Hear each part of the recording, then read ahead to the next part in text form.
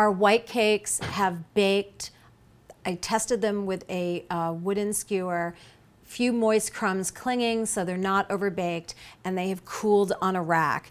And here they are. And you can see, because we used a really good quality pan, they're even across the top, they're not peaked, there's no cracks. And so now we need to unmold them, and I'm going to show you how we're going to frost them and fill them. So one thing that you need, when I decorate cakes, whether I'm doing a wedding cake for 100 or whether I'm making a birthday cake for 6 people in my home, turntable, really helpful to making a professional looking cake. Cardboard rounds, these can be purchased in craft stores. You want the same size diameter as your pan. So I've got 8-inch pans, got 8-inch cardboard round, and you'll see how they come into play. And then an assortment of icing spatulas. Now, this is a rubber spatula, which I'm sure you're familiar with. Metal spatulas like pancake turners, that's another kind of spatula. And then these things, which also come in like little pointed versions, these are icing spatulas, and they're specifically for applying icing and frosting to cakes, and they really help get the job done. So what I'm going to do is, first thing is I'm going to go around the side of the cake to help unmold it. Now when you do that, you could use a butter knife, but I'm going to use the icing spatula. You want to press towards the outside of the pan, because if you're pressing in towards the cake, you might shave off pieces of the cake sides, and you don't want to do that. So like that. Now our cardboard round goes on top, and then the cake is going to unmold. Look at that. Perfect. And because we lined the bottom of the cake pan with parchment paper, it's exactly the way we want it.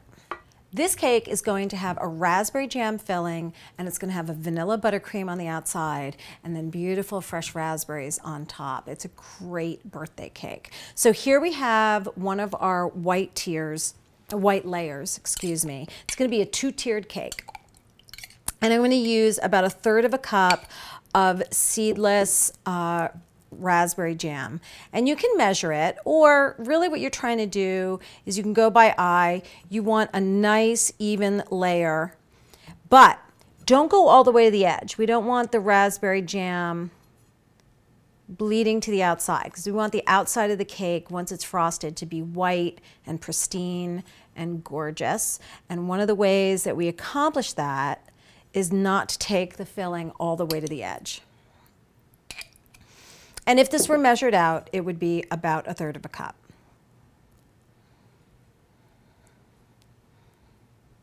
There we go. Now I'm going to unmold our second layer. I'm going to use another cardboard round to help me.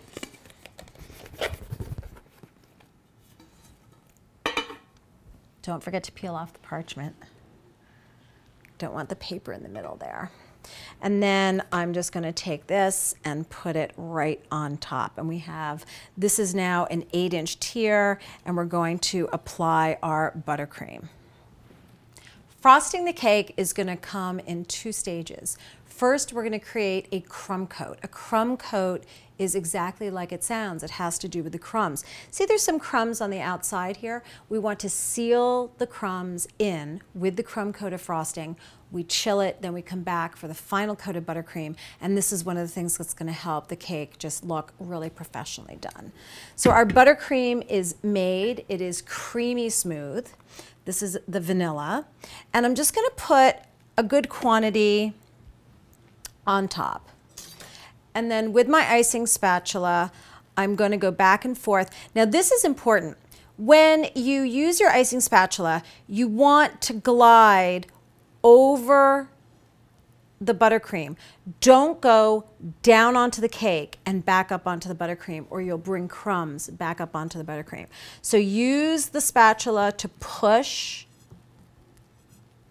the frosting to the edges.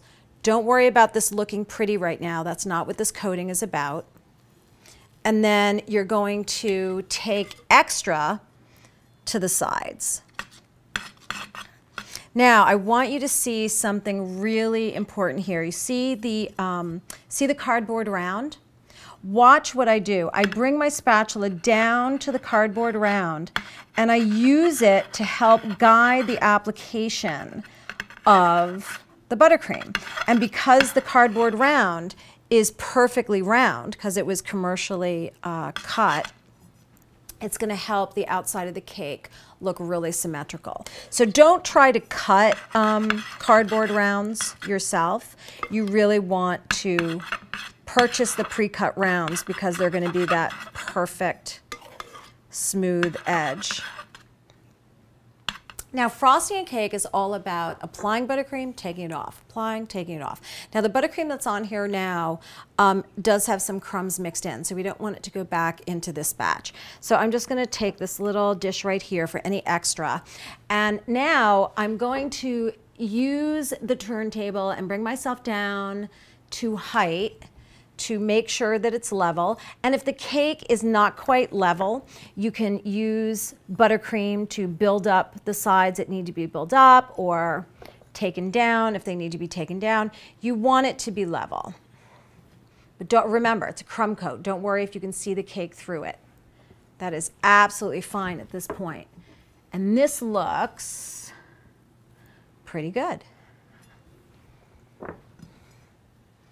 That's all we need right now. No one's going to see it at this stage. So right at this point in time, we need to refrigerate it for at least an hour until the buttercream is firm.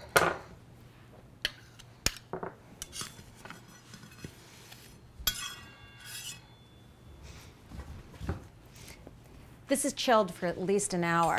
Look, firm to the touch, doesn't even come up on my finger. This is going to allow us to make a beautiful final coating. So once again, I'm going to go into my mixer and I'm going to take out a quantity of the frosting. And then with my icing spatula, again, just over pushing it to the sides. Now the crumb coat provides like a canvas for you. So it makes it much easier than the first time around. And then onto the sides. So here we're going to be a little more generous, create a thicker coating. Okay, once you have pretty much the tops and the sides covered, then we can start making decorative swirls. So this is just, you know, there's no rhyme or reason. It's just you're using the spatula and we want to make pretty swirls. Every cake is going to be unique. That's the way it should be. I mean, a homemade good should look homemade, right? Even my wedding cakes, none of them are, you know, cookie cutter looking. And none of them are perfect. This is not about perfection. This is about you baking for a loved one, family member, and just baking from the heart. And there we go. Now this isn't done yet. We're going to put some gorgeous raspberries on top. Our cake is on a beautiful pedestal stand. You could use whatever kind of display plate that you like. I happen to like pedestals. I think it adds something a little extra, especially if it's a birthday cake. And I'm going to put fresh raspberries on top. So these are Driscoll's berries. I have a couple of containers here, and this is going to accentuate that raspberry jam that we put in the middle. And I'm going to arrange these on top, really just in a pile. You don't want to be too exacting. You want it to have somewhat of a natural look to it. Do this right before serving because you don't want the berries to bleed onto the beautiful, pristine white frosting. I think that's what I want. So 2 containers of the berries to have on hand, and you'll have enough. And then, this is a great container. It's got an airtight plastic lid, and I keep powdered sugar in here. And A lot of, you go to a restaurant, there might be a little dusting of powdered sugar on the plate. They always have something like this on hand. And if you have this on hand too, it'll be easy to accentuate. So I'm just going to give a really light, pretty dusting on top. It's just going to make it, and even just like a little goes down onto the plate. Look at that. This is special enough for any occasion.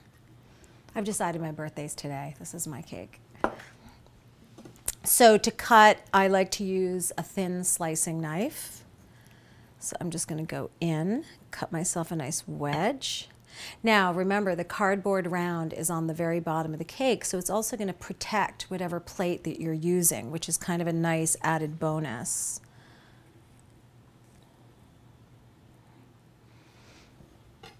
And then it's always helpful to have a wedge-shaped spatula like this. It's great for pies, great for cakes, especially getting that first piece out. It'll really help.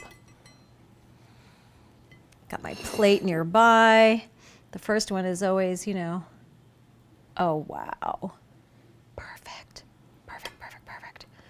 Look at this. Look at that. Gorgeous. Look at that, tall, impressive, this tender white cake. We used our King Arthur unbleached cake flour for the cake, vanilla and raspberry. It's all come together.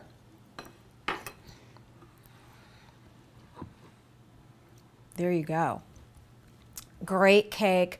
Birthdays, graduations, office parties, all kinds of celebrations. Easy to make. An Italian meringue buttercream frosting, which you can find the recipe for at bakepedia.com, as well as the white cake. This one, we went with the vanilla and raspberry version, but you'll find other versions as well. Happy baking.